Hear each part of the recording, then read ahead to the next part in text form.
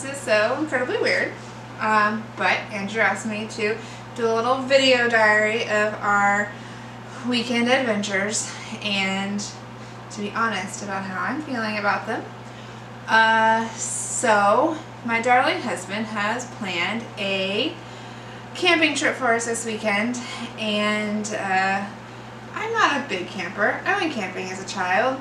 We would pack up the minivan with coolers and bags of food and like hot dogs and hamburgers and chips and soda, and then we bring our games and our water guns and our bathing suits because we always camped near water, and made s'mores at night and slept on top of our sleeping bags because it's hot in Texas.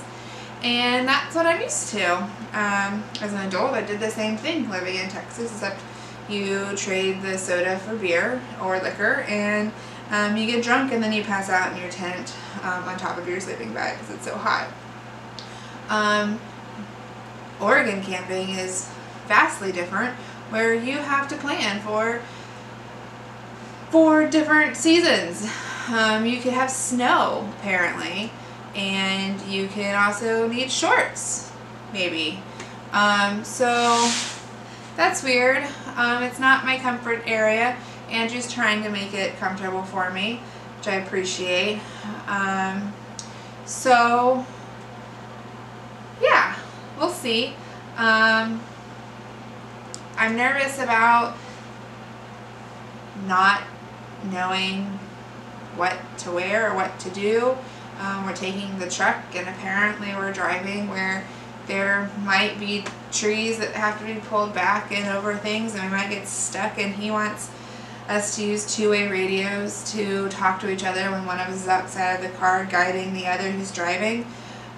I don't want to be the one driving, but I also don't necessarily want to be the one that's guiding us.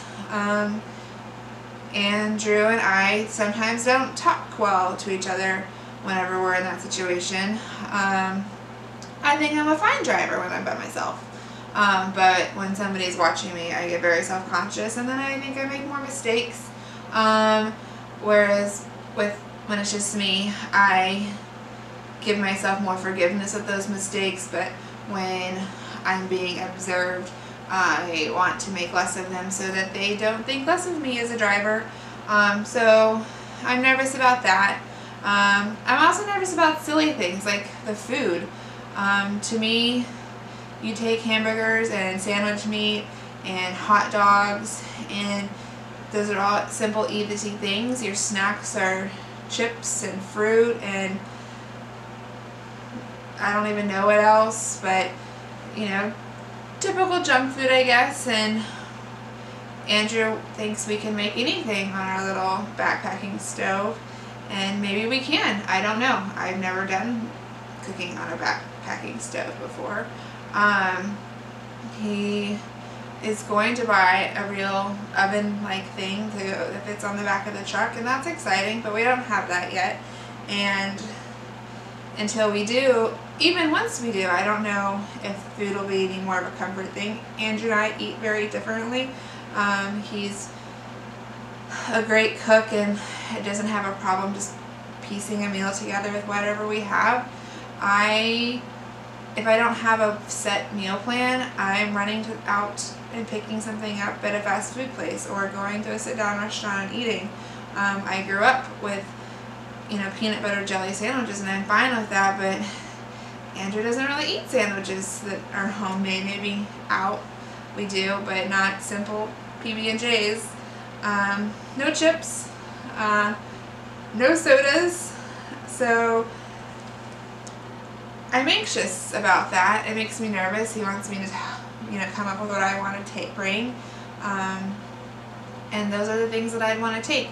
So I'm trying to think of other things. So I know I want to take yogurt and apples and granola because that's one of my favorite snacks these days. I'm trying to eat healthier for my little girl here, but it's not something that's easy for me all of the time, particularly when I'm outside of my comfort zone. That's when I naturally lean towards my bad choices that are comforting, and I know.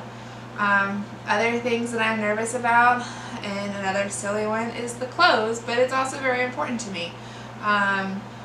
you know, in the past when Andrew and I have gone out, he will pack some of his stuff for me to wear, and in the past that worked, but currently I'm a little bit larger due to being 24 weeks pregnant. And not only that, even before, you know, there were some of his pants that when I sat down were greatly uncomfortable around the middle area, and knowing that you're a little bit bigger than your husband is a little off-putting, and you kind of start to obsess about that, and you don't want to draw attention to it, but then that's all you're thinking about. So I'm nervous for this trip, because he said we could have snow, so he wants me to wear a particular pair of his pants that, you know, is fast drying, because he doesn't want me to get soaked and then be cold and freezing. Whereas I'd much prefer to wear my leggings, my yoga pants, and my sweatshirts and sweatpants, and my regular rain boots. But he thinks I'd be miserable if I got soaking wet, and he's right, I would be. So I do need to take his advice on that. And so what I did today was I went out to r.e.i, asked a lovely sales lady for some help, and told her that, you know, this isn't my comfort zone area. I am extremely uncomfortable in his clothes, but I know what he wants me to wear. So she helped me pick out some, not the most high-end items that they had. She led me more towards the r.e.i store brand, because they are a lower price point, and she said that because right now I am a little bit larger than I will be in a couple of months, ideally, hopefully, fingers crossed. And then once I know kind of more of what I'm looking for, then I can come back and maybe spend more money on the higher end items. But for now, you know, since I'm going to be buying a larger size that I won't be wearing for the rest of my life, we went with the cheaper versions, and I'm okay with that. I bought a pair of base leggings of the lightweight variety. She said this time of year that should get me through, particularly if I do put on another layer on top of it, like my regular leggings. She said I could wear those. And then I bought a pair of the quick dry pants that Andrew has, but the women's version, different brand but the same type of pant, and they actually fit moderately comfortably, so that's good. And then I also tried on other ones, and I think I found a pair that I would like to buy in the future when I don't have, you know, a baby inside of me, that are, you know, they have that stylish aspect to them. They're like a little bit slim cut, so I don't have to give that up, and that is important to me. And I know it is silly, and Andrew would laugh at me, but I don't enjoy looking bigger than I already am, and a lot of the outdoorsy appropriate clothes do that to you. So I bought those two for my bottom half, and then I bought a base layer top. It does zip down fairly far, and it has a higher collar. Again, it's the lightweight, and I think I might not like the zipper and the high collar at some point, but it had a little bit more room for my boobs and belly than the standard crew neck one. So I'm excited about that. Got some gloves that Andrew wanted me to get, some waterproof gloves. Expensive things. Spent a total of $155. It's hard for me to spend that money when it's not items that I'm excited and really want, but if they will make me happier this weekend, then I think that'll be good.